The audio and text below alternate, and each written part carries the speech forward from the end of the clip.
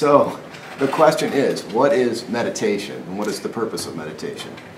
Well, as far as I know, meditation is a practice. And what we mean by a practice is that it's something that you do on a daily basis or with some consistency in order to find yourself uncluttered, unattached to emotions that you feel are detrimental to your existence, as well as allowing you to introspect and find out who you are as a person, from where your feelings arise, clarity of mind, right?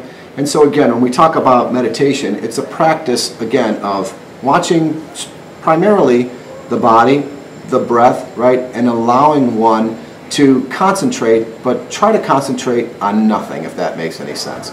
The Buddha, when he used to meditate, right, would say, I'm trying to tie the air into knots, which for us seems rather strange. And if you look at some folks who follow a yogic tradition, breathing in one nostril, exhaling out the other, it can really become quite a practice and quite a body discipline.